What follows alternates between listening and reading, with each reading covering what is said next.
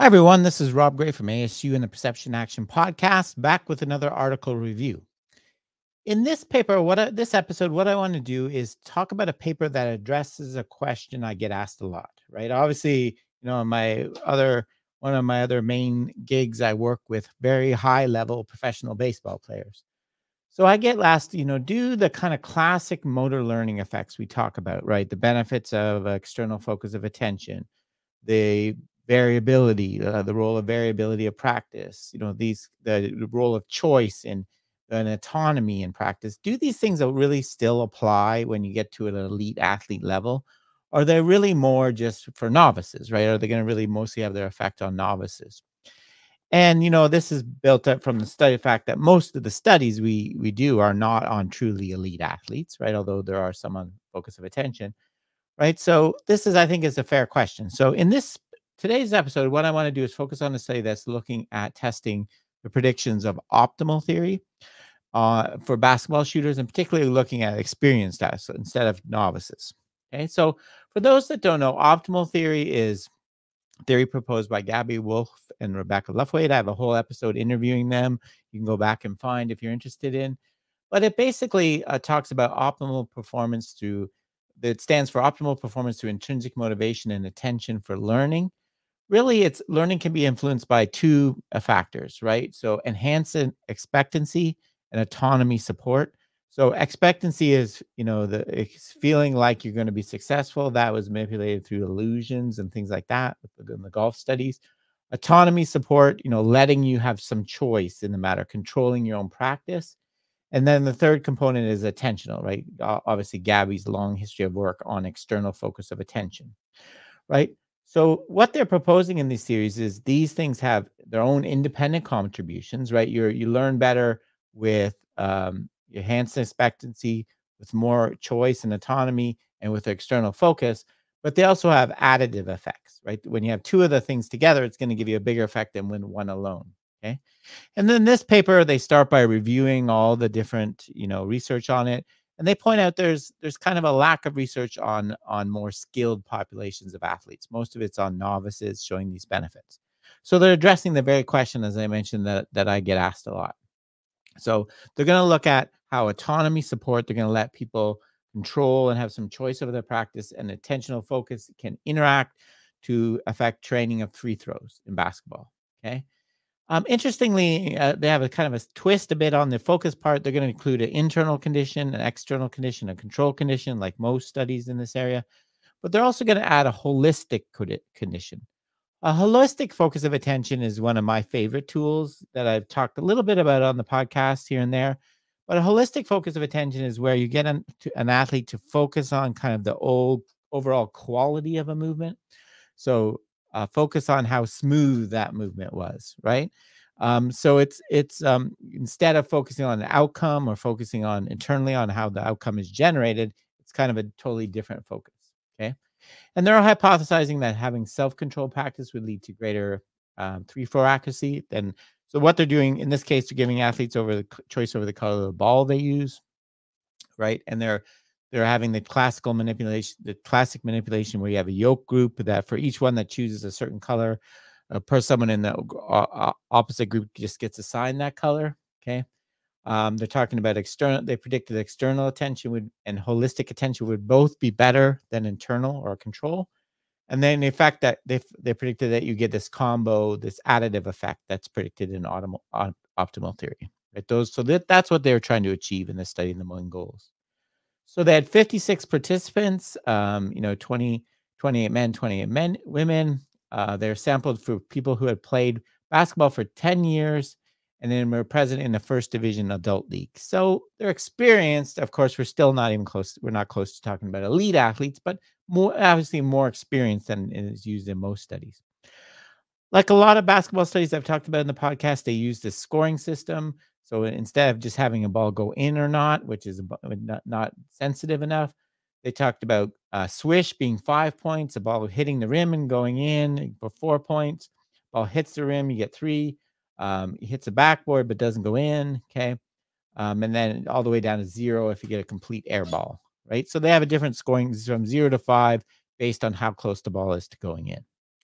Okay, so that's the basic design. They did that before and after the manipulations. So they start off by splitting those 56 participants in two groups, either self-controlled or yoked. The self-control group got to choose, as I mentioned, the color of the ball was either red, green, or blue they practiced with. The yoke group got assigned the same ball color as someone else in the other group, right? And then within each of those groups, there, so for those in the stats minded, the choice or choice or autonomy was a between subjects factor. So half did self-controlled, half did yoked. Then within that, there was a within subject factor of attentional conditions. So everyone participated in all four of the attentional conditions: external, internal, holistic, and control. Okay, and obviously in separate blocks. So that's the basic design, very basic design. Here's the specifics of the procedure. In internal focus, they were given the instruction: as you try to have your best shot, try to mentally focus on opening your elbow during the free throw shot. Right. So focusing on the technique, focusing internally on your body, classic manipulation. Number two, external was: as you try to have your best shot, try to focus on mentally the basket and the ball trajectory during the throw. So focusing on the outcome, the effect your movement is having on the movement of the ball, which is a classic external focus. The holistic focus, they're told instructed to, as you try to have your best shot, try to mentally focus on the fluidity of the whole action during the throw. So they are focusing with a holistic focus, they are focusing on their own movement, but not the specific details of it, what their arm is doing or what their wrist is doing. They're focusing on kind of the overall quality. Sometimes you get to focus on the speed, the fluidity. There's lots of different ways to do holistic focus. I've done a couple episodes if you're interested. Have a look back at those. And then they had a control condition where they just tried to have your best shot. So kind of a very standard design. They did 20 free throws under each of the attentional focus conditions. So that was 80. And there was 5 minutes between. And they were randomized counterbalance across groups. So it's a good design. They also used the standard manipulation check where asked people afterwards how much they complied with the instructions, which is, I've never been a huge fan. I've always been a dual task man myself, for manipulating attention, because I think it's more direct, and manipulation checks, I think it's better than nothing, but there's some doubt whether you're actually getting people to do what you say. But anyway, that was what was done. Okay, so that's the basic procedure. The results. So here are the results, the free throw accuracy in terms of points. So the two kind of basic overall effects. One is overall, you perform better in the self-control condition when you got to choose the ball color, um, versus the O condition. And so that was the effect of this choice. There was also overall effect of attention, right? So the external and holistic groups did better than the control and internal groups. As predicted, there was no difference between the external and holistic, right? So self-control, here's in words, self-control outperformed yoke group regardless for all instructions overall. Both external, and holistic was better than internal and control, okay? The only thing they didn't really find an evidence of any kind of additivity in the effects, right? So having if we go back to the graph, right, having a self-controlled external was not better than, was marginally self-controlled holistic was not better than a yoke consistent. Self-controlled external was not significantly different than a self-controlled. So when they did those conditions, kind of pairwise conditions within specific conditions, they didn't find an evidence of adding external and choice was greater than doing each independently alone. So they give kind of partial support to the optimal conditions. So they partially support the benefits of the optimal the things. They also further show the benefits of beyond just what I think you can think of a holistic as kind of an external focus. They show the benefits of that focus. So I think that which supports previous research. So they partially support optimal theory. They show for skilled basketball players that there was no additive effect. It suggests the benefits of using autonomy support through choice and either external or holistic focus of attention to improve motor performance and learning. Here, this is not really looking at learning. They didn't train people in these conditions and measure the change. It was only the performance in this test, right? So So I said pre and post earlier. There was no pre and post because they just measure their performance shooting under different conditions. So it was more a performance test than a learning test. Okay, so I think that's an interesting study, and I guess it partially addresses the question I raised at the start. Do these effects work? Um, for me, I find as I go higher up, I think there's more subtlety needed in these decisions. I also find the idea of choice. I think elite athletes, one of the ones I work with, having a completely irrelevant choice like ball color.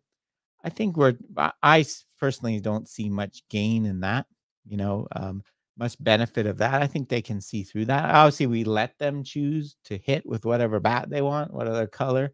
I think that's more important than making them choose what ball do you want to throw, right? What I've been really using, what I've been really moving towards is I like to give athletes some choice that's relevant, right? So what drill are you going to do next, right? So it's relevant, not just some irrelevant choice like the color of the bat or the ball or whatever. And the expression I've been using a lot is what I is called constrained choice, right?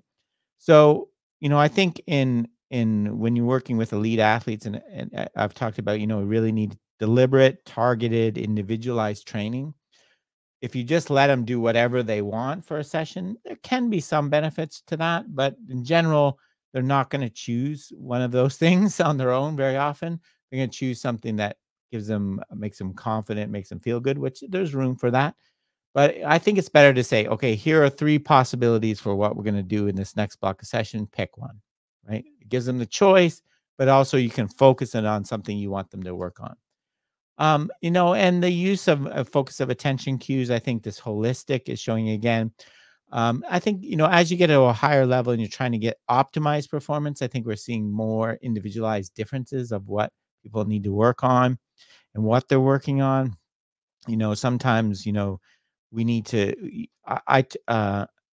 we're keeping, we're training people and we need to direct them to how a ball feels in their hands, right? How do we do that without talking about their hands, right? As I mentioned in last book, right? Jumping through hurdles to try to make an obvious situation where you need something internal, making it external seems to be silly to me. I'd much rather make sure the last thing they think about is external. So for me, I do think the principles of motor learning apply, right? Variability I've talked about before.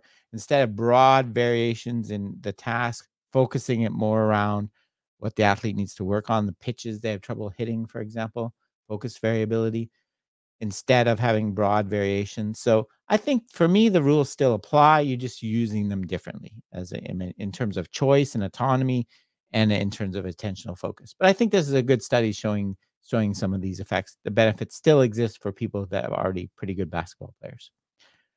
Okay, that's it for today's episode. Thanks for joining me. Cheers for now and keep them coupled.